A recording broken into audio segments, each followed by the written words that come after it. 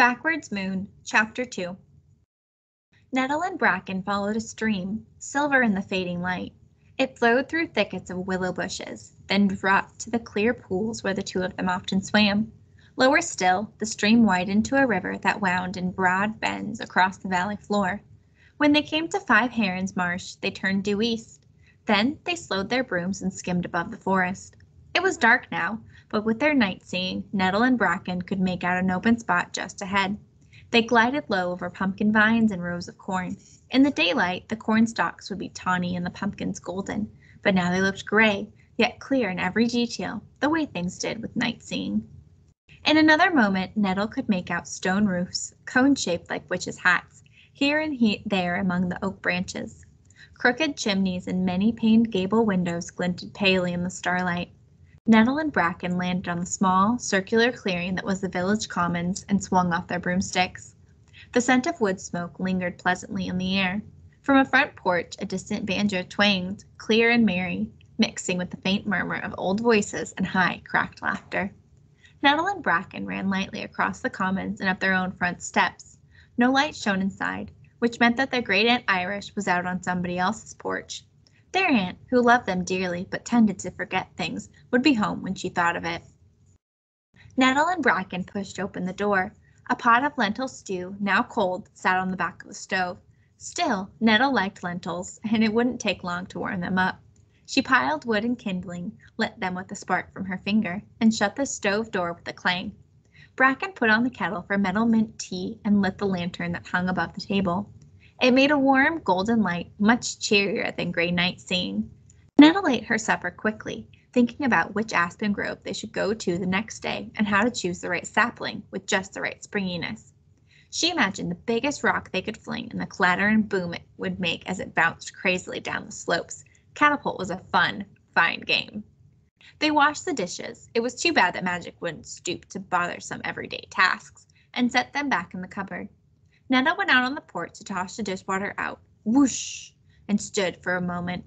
Above her, untold numbers of stars glittered among the oak's crooked branches. The cat's highway arched through them, a starry path that seemed to come from and go to the world on the other side of the mountains. As she often did, Nettle imagined herself flying along it. Then she went inside, her bare feet padding softly on the wooden floor, and climbed the ladder to the sleeping loft she shared with her cousin. Bracken was already in bed, reading the Encyclopedia of World History by the light of a single candle. It was the only human-made book in the entire village. Bracken had read it over and over. Nettle had read it too, though only once. She'd studied all the pictures. "Where are you now?" Nettle asked as she hung her hat on the bedpost. "The part where they invent the steam locomotive and the telegraph," said Bracken, so she was nearly at the end. Nettle stepped out of her dress and left it lying on the floor. "You're not going to brush your hair?" said Bracken without looking up. "No," said Nettle, and slipped into bed. She waited while Bracken read the last few pages of the book, which were all about onward and upward and the bright future of mankind from this glorious day forward. Bracken closed the book and stared into the distance, picking absently at the blanket on her lap. Nettle could tell from her troubled look that Bracken was thinking about their parents and where they had gone. Nettle's and Bracken's fathers, like all witches' fathers, were woodfolk. When a woodfolk man and a witch got married, their children were always tiny witches with dark violet blue eyes and spiky black hair. But long ago, when Nettle and Bracken were only babies, their fathers had vanished, along with the entire woodfolk tribe. Their mothers had gone looking for them, and then they too had vanished. And ever since, no one would ever talk about it. "I don't think humans had anything to do with why our parents are gone," said Nettle now.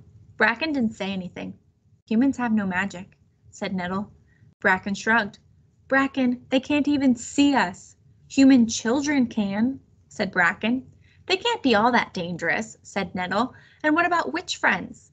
Witch friends were special humans who, even when they were grown up, could see witches. "There's no need to be afraid of them, obviously."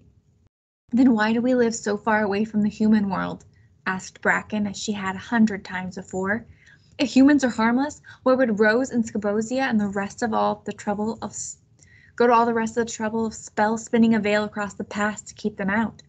"I think it's to keep us in," said Nettle, because it was true. Whenever they flew too close to the paths that led to the outside world, their broomsticks turned around of their own accord. "But why?" asked Bracken. It was no use asking. Rose, who was sort of the leader of the village, but not really, since witches didn't believe in having leaders, would only gaze at you with her deep, old eyes and say there was no telling what the humans were up to these days, and she for one didn't want to find out. Nobody else would change the subject, and that would be that. It was obvious that the older witches had decided not to answer certain questions. Perhaps they'd done it late at night, all sitting around the gathering fire, in accordance with the ancient tradition of witch decision-making, though in practice this always led to a lot of time-consuming arguing. So maybe it was just something Rose or Scabiosa had decided and the rest went along with, as often happened. But in any case, it came out to the same thing. It was no use asking. I think we should ask the wolves, said Bracken. They've been through the past lots of times. They must know about humans. Yes, said Nettle, sitting up, and at that very moment a wolf howled. Far away in the night a second wolf answered. A chorus of yips and barks rose, then faded away. See, said Bracken, it's an omen, and maybe it was, though not the way they thought.